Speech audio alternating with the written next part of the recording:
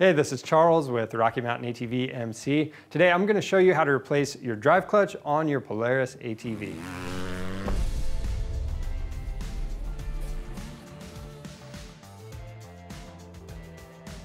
If your CVT isn't working right, then you definitely want to get in there and find out what's going on with it. Now we do have a detailed video that shows the common inspections to make to your clutches. We also have videos that show you how to rebuild both of those if that's what you need to do.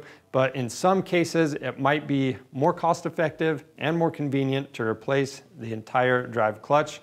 So if that's the case with you, you can get an aftermarket or an OEM part. Now, an example of when it would be more cost effective is if the sheaves on your drive clutch are completely worn out, they have deep grooves in them, then chances are the rest of the parts of the clutch are going to be worn out as well. So in this video, that's what we're going to focus on, just replacing that primary clutch.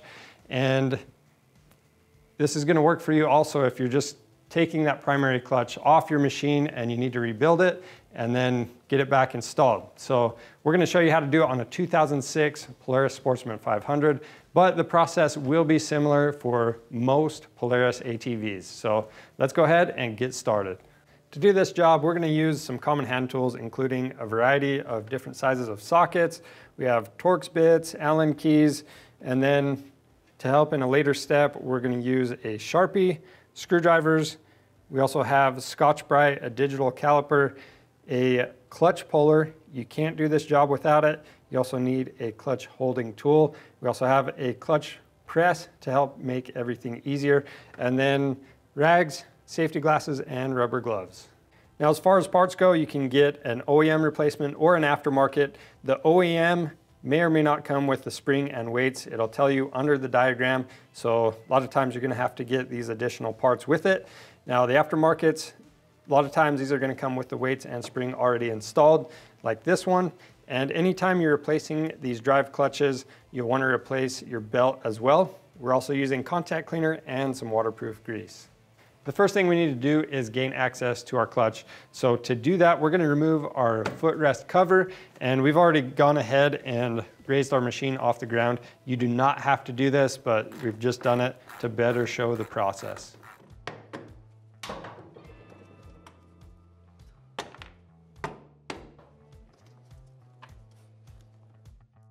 Now that we have some of the fasteners out of the foot tray, we're also going to remove our seat and the side panel. Now, the service manual will want you to remove the rear rack and rear fender, but we're going to simplify the process. We're only going to remove the necessary fasteners to lift the rear fender up a little bit, and that'll give us access to our clutch cover.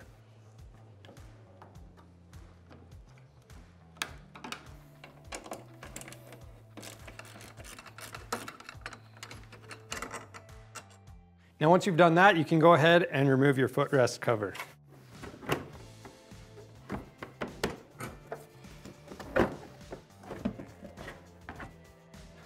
So with the footrest out of the way, I'm going to lift up on the fender. You can see these hose clamps.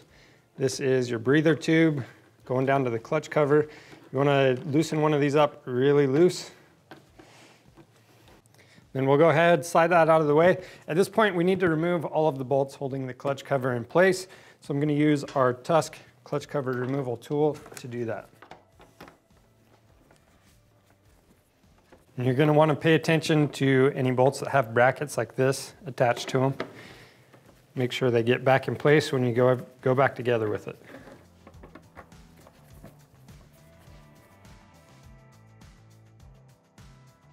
Once all of the cover bolts are removed, you can now remove the cover, and just keep in mind you want to disconnect this from that hose as well as lift up on the rear fender to gain enough clearance to remove the cover.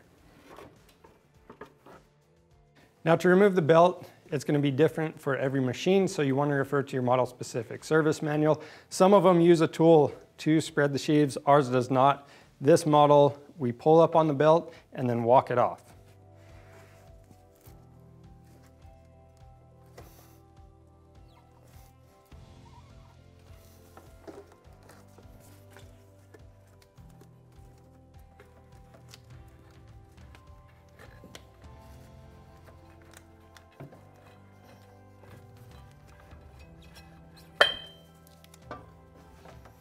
Now, most of the time you're gonna have a little bit of dust buildup that's came down into this clutch cover. So once you have the belt off, it's a good idea to blow some of that dust off these clutches.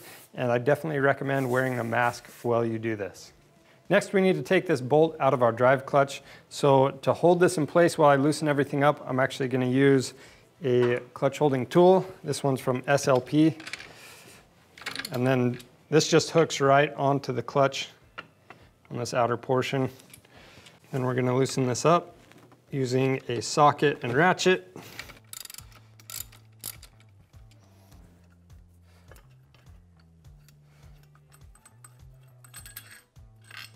All right, now to get the primary clutch off, what we're gonna do is we're gonna take our clutch puller, apply some grease to these threads, and then we'll tighten this down and hold the clutch still with the clutch holding tool, and it's gonna pop the clutch off.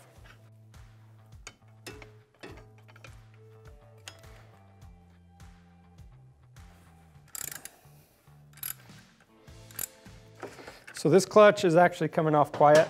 Sometimes you'll hear a popping sound when these break free. So if that happens, it's totally normal, don't worry about it.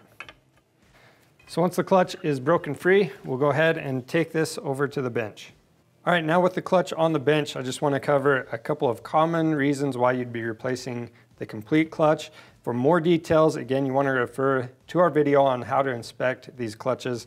But if these towers are really worn down, if you saw that video and you notice they're worn down, or if you have some deep grooves in these sheaves, then chances are it's going to be cheaper just to replace this whole thing. And another thing that can happen is wear to this sheave shaft. So be paying attention to those kind of things. Now the next steps will depend on which clutch you got for the replacement. So if you got the OEM clutch, you're probably going to have to take a couple of extra steps. You're going to be either reusing the old weights and the spring if they're in good condition, or I recommend just replacing the spring and weights with new parts. So at this point, we're gonna pull this drive clutch cover off. Now for our machine, we're actually gonna be using this aftermarket clutch, but if you're gonna use an OEM replacement, then one thing you wanna do, especially on this cover, is index it to the tower or index the cover to the tower. So we'll show you how to do it on this old clutch. We're just going to make an X on both of these. And then at this point, we're going to loosen all of these bolts. We're just going to go about 1/4 of a turn. And then we actually have a special tool to help remove this cover.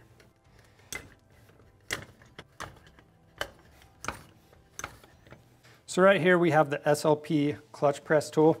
So I'm just going to set the drive clutch on there.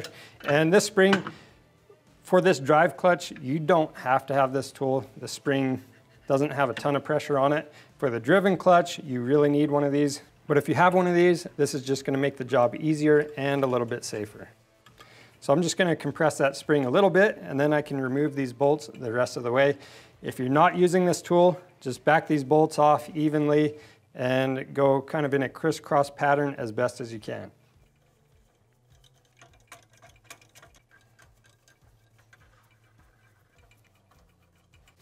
Now this last one, if for some reason you're going to be reusing this clutch, then you definitely would want to keep a hand on this upper sheave, and that way it just doesn't drop when you remove this bolt.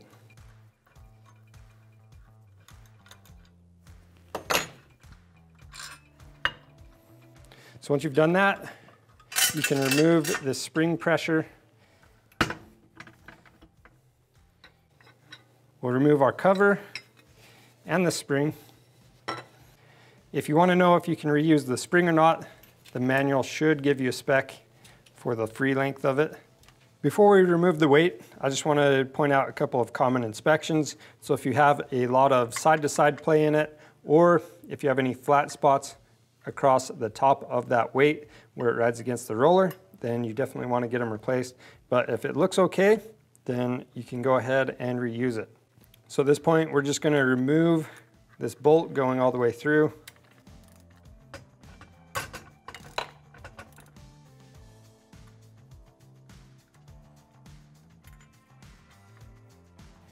If the spring and the weights check out okay, then at this point you're going to install them onto your new clutch. Now keep in mind, as this goes back together, you want to torque all the fasteners to spec and make sure that this cover is indexed with the tower.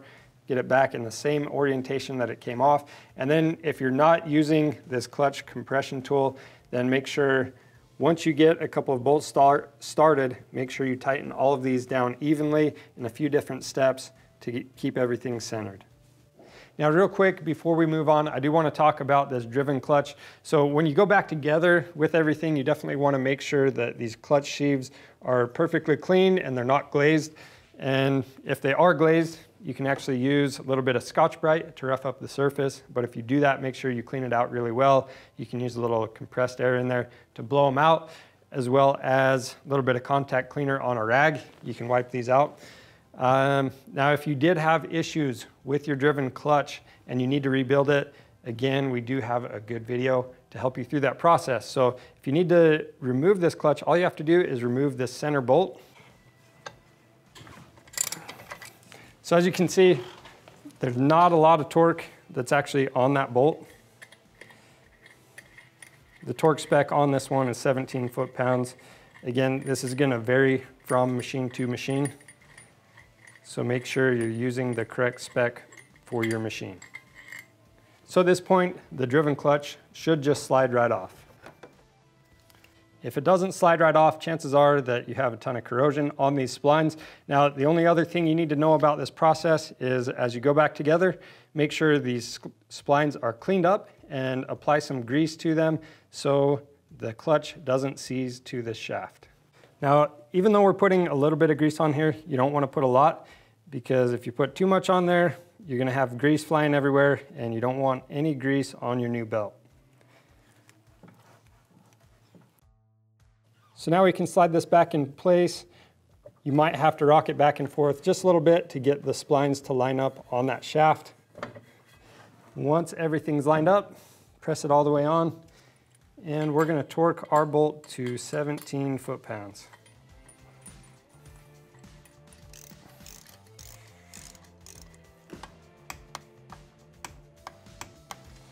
Now before we install the drive clutch, we're going to clean this tapered portion of the shaft.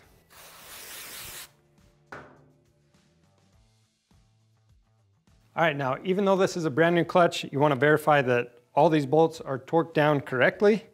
And since it is new, it's probably going to have a thin film of oil on these sheaves. So you definitely want to clean these off, as well as this shaft, the sheave shaft down in the center, and then you also have this tapered portion on the backside. Clean that out as well. So now we'll go ahead and install our drive clutch, and I'm going to torque the bolt down to 40 foot-pounds.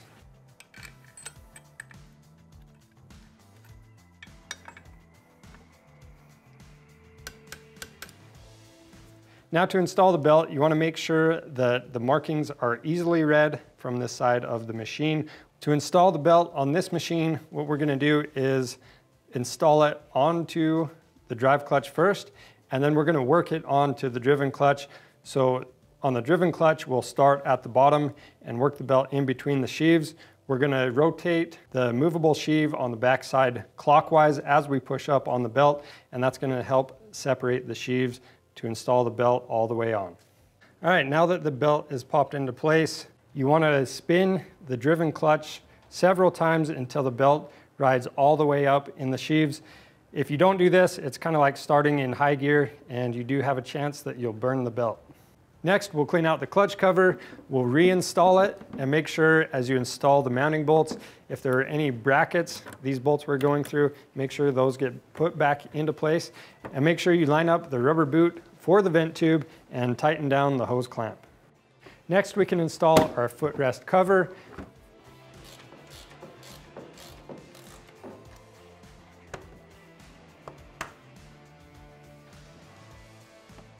Reinstall any bolts that you removed from your rear fender and your rear rack.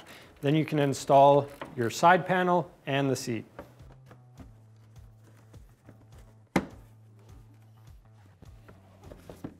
And that's all there is to replacing the primary clutch on your Polaris ATV. Now keep in mind, it's a good idea, once you've ran this clutch for a little bit, you want to go back in there, double check the torques on both of the clutch mounting bolts. Once you've done that, you're good to go. Now, if you need any parts for either your clutch or anything on your ATV, be sure to check out our website. We have options for OEM and aftermarket parts. And if you haven't already, subscribe to the channel. Thanks for watching.